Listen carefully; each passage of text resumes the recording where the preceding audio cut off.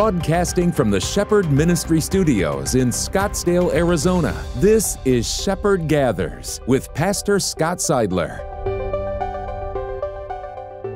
Hey Shepherd family, this is Pastor Scott Seidler. Welcome to our last, final, ultimate, never to happen again in 2020 Shepherd Gathers Bible Study. We're going to be finishing up the book of Acts. We're going to be looking at the final 2 chapters. We're going to be tying this thing in a bow. We are going to be putting it to bed. We are going to be laying it down. And we will have finished an entire, almost year-long study of the book of Acts, starting all the way back in April and continuing all the way to December. I want to just recognize that we as human beings are really great at starting things. Typically, we are not really great at finishing things.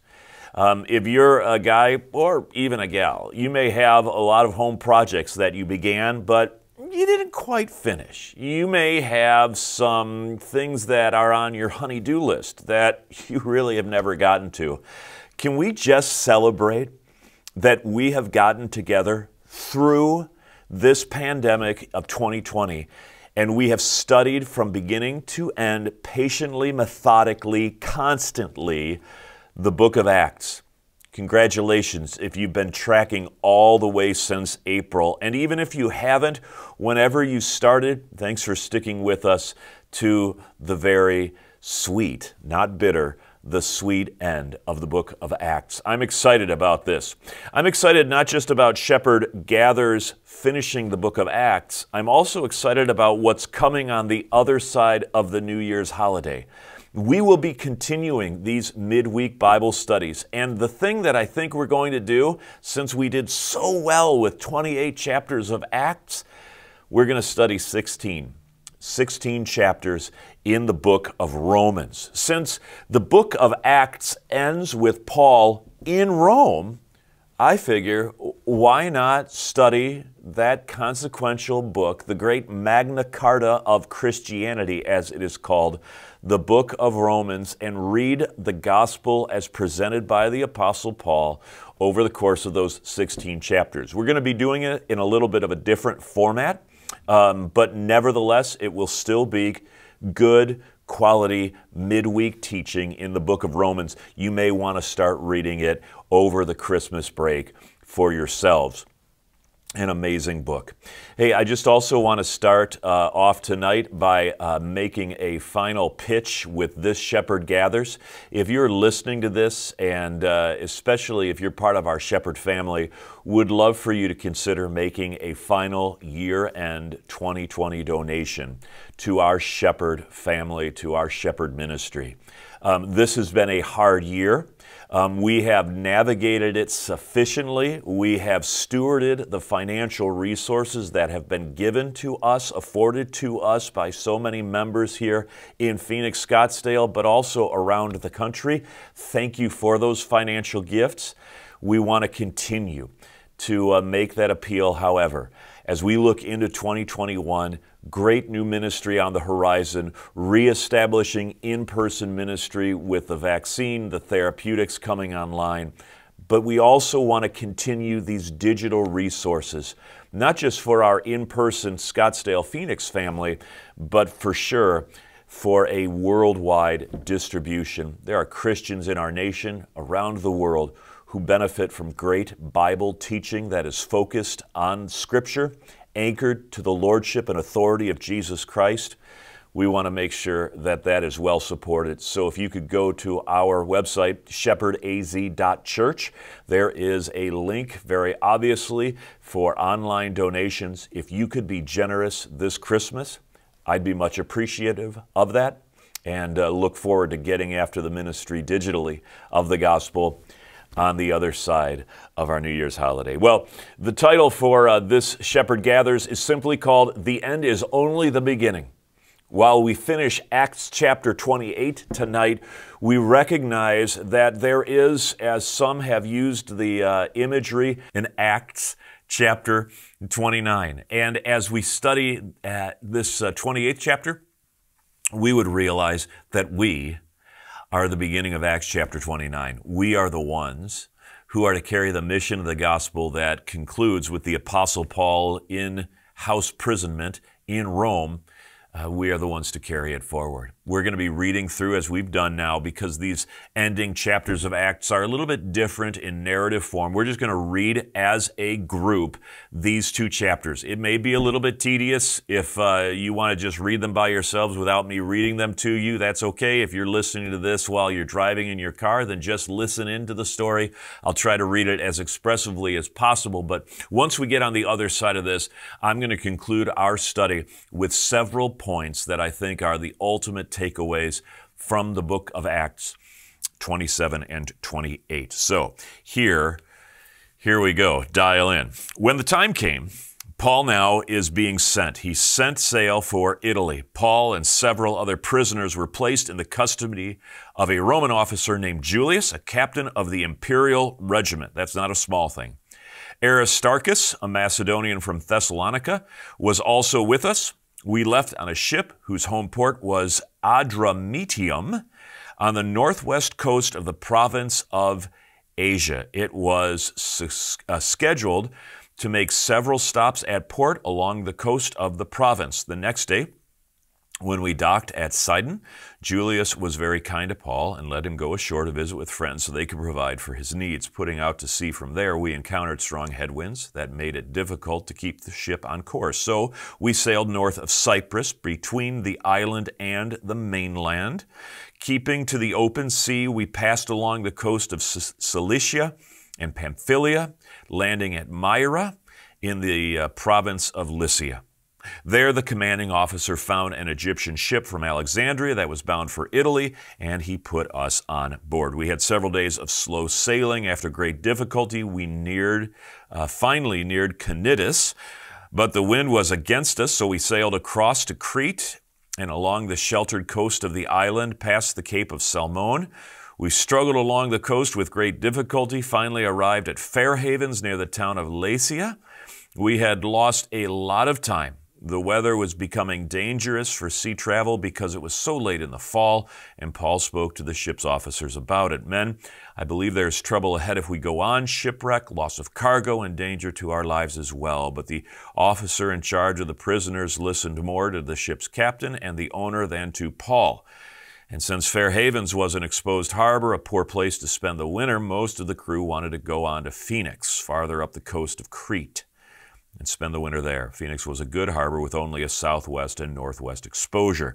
When a light wind began blowing from the south, the sailors thought they could make it, so they pulled up anchor, sailed close to the shore of Crete, but the weather changed abruptly. A wind of typhoon strength called a northeaster burst across the island, blew us out to sea. The sailor couldn't turn the ship into the wind, so they gave up and let it run before the gale. My goodness. We sailed along the sheltered side of a small island named Cauda, where the great difficulty we hoisted aboard the lifeboat being towed behind us. Then the sailors bound ropes around the hull of the ship to strengthen it. They were afraid of being driven across to the sandbars of Syrtis off the African coast, so they lowered the sea anchor to slow the ship and were driven before the wind. The next day, as gale force winds continued to batter the ship, the crew began throwing the cargo overboard. The following day, they even took some of the ship's gear and threw it overboard. The terrible storm raged for many days, blotting out the sun and stars until at last all hope was gone. No one had eaten for a long time. Finally, Paul called the crew together and said, "Men, you should have listened to me." Can you imagine Paul saying to these sailors, "Men, you should have listened to me"? Paul, not smart. Paul called the crew together, said, "You should have listened to me in the first place, not left Crete. You would have avoided all this damage and loss. But take courage. None of you will lose your lives, even though the ship will go down. For last night an angel of the Lord, to whom I belong and whom I serve, stood beside me. And he said, 'Don't be afraid, Paul, for you will surely stand trial before Caesar. What's more, God in his goodness has granted safety to everyone sailing with you, so take courage, for I believe God. It will be just as he said, but we will be shipwrecked on an island.'" About midnight on the 14th night of the storm, as we were being driven across the Sea of Adria, sailors sensed land was near. They dropped a weighted line and found the water was only 120 feet deep, but a little later they measured again and found it was only 90 feet deep. At this rate, they were afraid they would soon be driven against the rocks along the shore, so they threw out 4 anchors from the back of the ship and prayed for daylight. Then the sailors tried to abandon the ship. They lowered the lifeboat as though they were going to put out anchors from the front of the ship, but Paul said to the commanding officer and the soldiers, "You will all die unless the sailors stay aboard." So the soldiers cut the ropes to the lifeboat and let it drift away. Just as the day was dawning, Paul urged everyone to eat. "You have been so worried that you haven't touched food for 2 weeks," he said. "Please eat something now for your own good, for not a hair on your heads will perish." Then he took some bread, gave thanks to God before them all, and broke a piece of it and ate it. Then everyone was encouraged and began to eat, all 276 of us who were on board. After eating, the crew lightened the ship further by throwing the cargo of wheat overboard. When morning dawned, they didn't recognize the coastline, but they saw a bay with a beach and wondered if they could get to shore by running the ship aground. So they cut off the anchors, let them in the sea. Then they lowered the rudders, raised the foresail, and headed toward shore. But they hit a shoal, ran the ship aground too soon. The bow of the ship stuck fast, while the stern was repeatedly smashed by the force of the waves. They began to break it apart. The soldiers wanted to kill the prisoners to make sure they didn't swim ashore and escape, but the commanding officer wanted to spare Paul. So he didn't let them carry out their plan.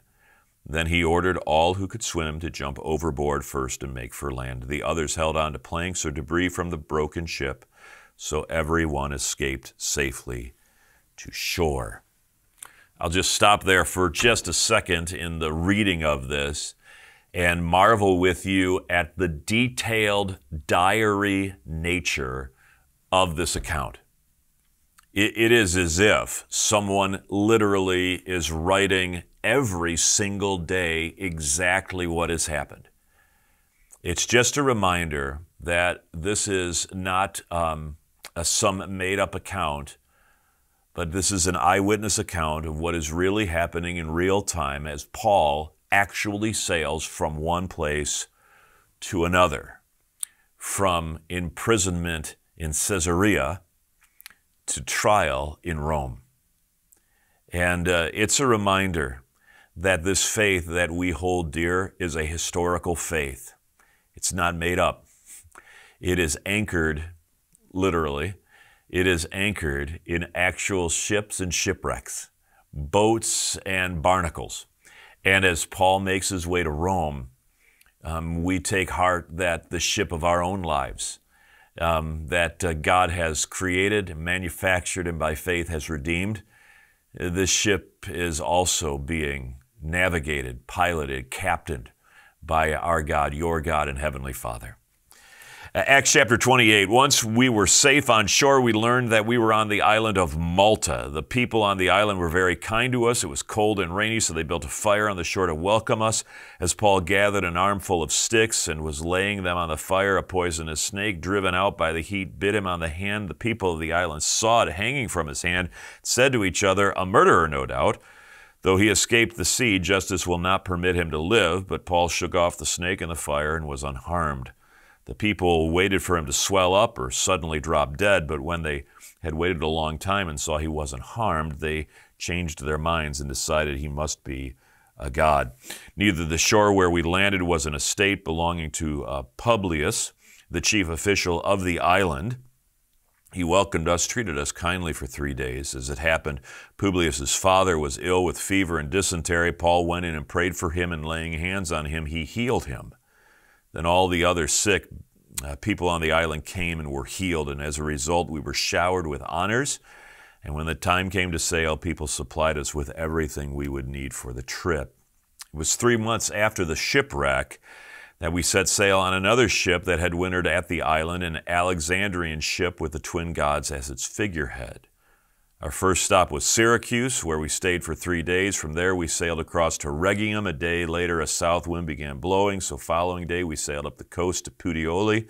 There, we found some believers who invited us to spend a week with them, and so we came to Rome. The brothers and sisters in Rome had heard we were coming, and they came to meet us at the Forum on the Appian Way. Others joined us at the 3 taverns. When Paul saw them, he was encouraged and thanked God. Let me just stop for a second, step away from that. The church is growing. The church is expanding. And now we are on the peninsula of Italy, and we see that even outside of a great Roman city, there are Christian communities that are popping up everywhere. And Christian communities always look out for their own. Every church is to be a place that is hospitable for other Christians. When we arrived in Rome, Paul was permitted to have his own private lodging, though he was guarded by a soldier. 3 days after Paul's arrival, he called together the local Jewish leaders. He said to them, "Brothers, I was arrested in Jerusalem, handed over to the Roman government, even though I had done nothing against our people or the customs of our ancestors. The Romans tried me and wanted to release me because they found no cause for death sentence. But when the Jewish leaders protested the decision, I felt it necessary to appeal to Caesar, even though I had no desire to press charges against my own people. I ask you to come here today so we could get acquainted and so I could explain to you that I am bound with this chain because I believe that the hope of Israel, the Messiah, has already come." They replied, "We have had no letters from Judea or reports against you from anyone who has come here, but we want to hear what you believe, for the only thing we know about this movement is that it is denounced everywhere." So a time was set, and on that day a large number of people came to Paul's lodging. He explained and testified about the kingdom of God, tried to persuade them about Jesus from the Scriptures, using the law of Moses, the book of the prophets. He spoke to them from morning until evening. Some were persuaded by the things he said, but others did not believe. And after they had argued back and forth among themselves, they left with this final word from Paul. "The Holy Spirit was right when he said to your ancestors through the prophet, 'Go and say to this people, when you hear what I say, you will not understand. When you see what I do, you will not comprehend. For the hearts of these people are hardened, and their ears cannot hear. And they have closed their eyes, so their eyes cannot see, their ears cannot hear, their hearts cannot understand, and they cannot turn to me and let me heal them.' So I want you to know that this salvation from God has also been offered to the Gentiles, and they will accept it."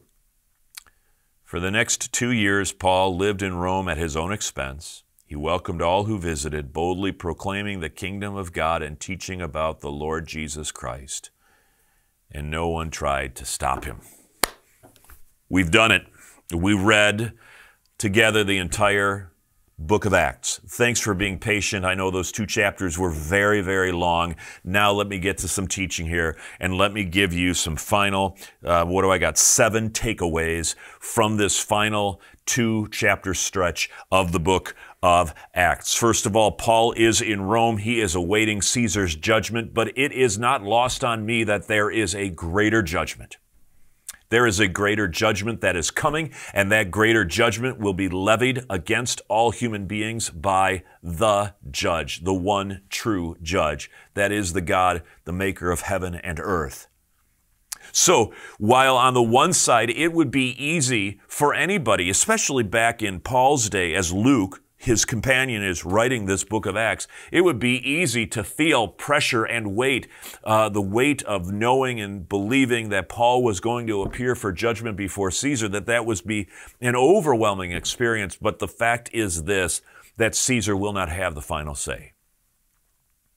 The courts of our land don't have the final say. Our parents, our friends, the people who set themselves as judges over us in our culture, in our daily lives, they do not have the final say about who we are, the value of our lives, where we're going, why we're going there. There is only one judge, and he holds the keys of life and death. Whatever happens with Paul, whether he lives or dies, he has already entrusted his life by faith to that great judge, and you and I should do the same. We don't know how the final chapter of our life will come. We do not know what the last pages will hold in terms of our life's narrative, but we do know this, that when the final point of punctuation is put, how about that? The final point of punctuation is put on the last page. There is a judge who awaits us in eternity. And that judge will make a judgment based on our deeds. But more than that, the obedience of our faith, faith that is focused and placed in the merit of Jesus, who died on the cross for our sins, rose bodily from the grave, ascended bodily into heaven, and will come back at the last day to judge the living and the dead. You can put that in the bank. The second application point, persecution here in Acts chapter 28, it may be paused, but it won't end here. Paul, like so many Christians, gets a reprieve from the daily fight. But when all is said and done, we know that he will go, in all likelihood, as tradition holds, to his death under the leadership and judgment of the Emperor Nero, and that persecution would return to the church. Make no mistake about it, the church has its ebbs and flows, its ups and downs, but persecution is part of our vocabulary. Paul has experienced it repeatedly through the course of his 3 missionary journeys recorded in the book of Acts. You and I, in the missionary journeys we take each and every day, will face a measure of antagonism for the faith that we hold and the call of God on people's lives that we bring to others. Number 3, we're in Rome, and we're only in Rome. The ends of the earth await. Acts chapter 1, verse 8, we remind ourselves, you will be my witnesses in Jerusalem, Judea, Samaria, and to the ends of the earth. As we will learn next year in 2021 as we study the book of Romans, Romans is preparatory for the ends of the earth. That book that Paul writes is meant to be a letter that precedes his arrival in Rome, so that as he arrives in Rome, he is ready to be launched beyond Rome, across the Mediterranean Sea, to France, to Spain, to the ends of the earth. Make no mistake, Paul may die in Rome, but that doesn't mean the mission of the gospel has an ending in Acts chapter 28. No. There are Christians who will carry out the mission, and as we know, in our 21st century moment, the gospel has gone out to the ends of the earth and is daily bearing fruit. Number 4, the Holy Spirit's still the captain of the ship. The Holy Spirit of the risen Lord Jesus Christ. He was the one who brought Paul to faith. He was the one who led Paul on missionary journey number 1, number 2, number 3. He's the one that gave Paul courage along with his companions to speak the gospel. This Holy Spirit has not abandoned Paul. He continues to work miraculous healings. He continues to work healing from venomous snake bites for Paul. He continues to lead Paul to give a testimony through 2 years of house imprisonment in Rome. And that Holy Spirit still works in and through us today in 2020 and in 2021 as well. We take heart and rest and courage and comfort and consolation in that Holy Spirit of the risen Lord Jesus Christ. Number 5, the diversity of nations represented in the church will only increase. You know, we have grown up in a predominantly ethnocentric set of churches in America. There are white churches, there are black churches, there are Hispanic churches. Like attracts like. And that's fine. You know, we speak a common language. We eat common foods at the church potluck. We have common business ventures or places of employment, certain ways we raise kids, attend schools, watch television. I get all of that. That's just part of being culture. Like attracts like. But the reality is that as the Christian church continues to expand in progressively larger concentric circles, the diversity of nations that call the Christian church their spiritual home will increase. And we need to accept that.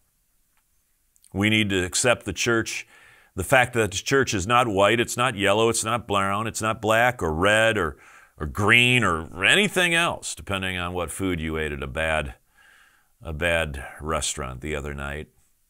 No, the church is multicolored, and because of that, it is multi-ethnic, it is multinational, just the way God wants it.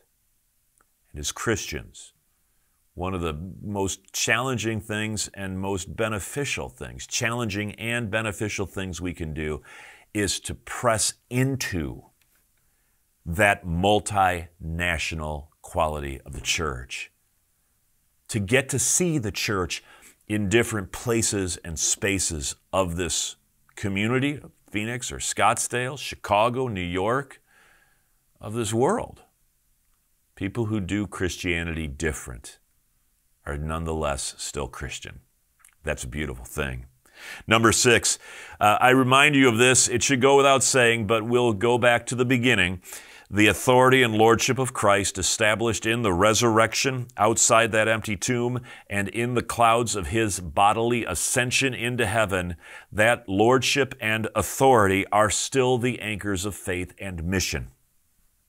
Jesus Christ proclaims the resurrection, his resurrection from the dead, and the church follows suit.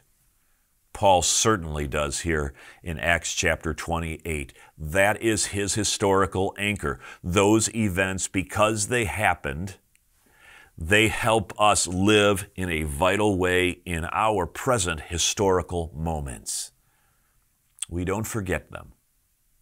Christian church is not built on great worship, spectacular singing, wonderful preaching, great buildings. It's not built on anything more than that Jesus Christ walked bodily out of a tomb after 3 days of being dead. He ascended into heaven to take his place at the right hand of God's throne. And as we say in the Apostles' Creed, he will come back to judge the living and the dead.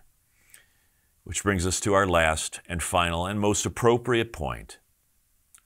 Repentance, turning back to God.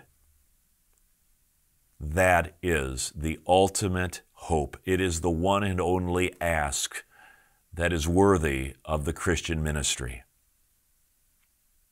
Everything that's written in the book of Acts, everything for which Paul labors, is a labor of love so that other people will turn away from sin and turn back toward God. And that's where I want to end tonight, is to simply make that invitation once again to you, that if you listening have not given your life to Christ, have not said in prayer to God, I want to turn away from the stuff of this world and I want to turn my attention, my eyes, my faith toward heaven. If you have not done that, then let's do that right now. Receive Jesus Christ as your Lord and Savior. Confess that God acted in history through a man some 2,000 years ago, and after 30 to 33 years of living on this planet, he walked a lonely road in Jerusalem for one brutal week, and at the end of that week gave his life in death on a cross, so that the death penalty for sin we owed God would not have to be paid by us, but they would be paid in their entirety by that sinless soul whose arms stretched wide on the cross of Calvary. And 3 days later, miraculously, mysteriously, that 30 to 33-year-old man rose bodily from the grave, walked out of the tomb, established lordship over death. My death that I owed, established lordship for every human being, including you, over death, and then ascended into heaven until God would snap his fingers and say, let's bring this sinfully sad human history to an end, and let's start over with a new heaven and a new earth, and the restoration of all things as I originally intended them, with Jesus Christ, called the Lamb of God, who takes away the sins of the world by his sacrifice as that sacrificial lamb, the Lamb of God sitting at the center of heaven's throne. Receive him as your Lord and Savior. Confess him as your loving God. And know that as you do that, your life becomes hidden with Christ until the day He returns and raises us bodily from the grave so that we may live for eternity with Him. This is the hope of the Christian church. This is the calling of the Christian ministry. It was the centerpiece of Paul's life in the book of Acts, along with the other apostles. And it can be yours, it can be ours as well. As we wrap up the book of Acts today, would you pray with me? Gracious Heavenly Father, thank you for Jesus. Turn us away from our sins. Turn us fully to Him who gave His life for the sins of the whole world. Taking our punishment on His shoulders, Heavenly Father, help us live in the freedom that He now gives us, to live beyond sin, to live by faith, and to pursue what is good, led by your Holy Spirit. Bless the Christian church. Thank you for this shepherd ministry. Help us, Heavenly Father, as we close out a very hard 2020 year, to look forward to your grace being renewed and anew in 2021. We bless your holy name. Thank you for your love for us in Jesus. And all of God's people said, amen. Shepherd family, wherever you are gathered, whether here in America, whether across the sea in Africa or Europe or South America or Asia, we are glad to have you on board. As you have opportunity, continue to show your support for our Shepherd ministry. Like us on social media. Financially support us through our shepherdaz.church website. I look forward to seeing you again soon, and if not so before, then after the new year. God bless you, and may you have a safe and happy Christmas.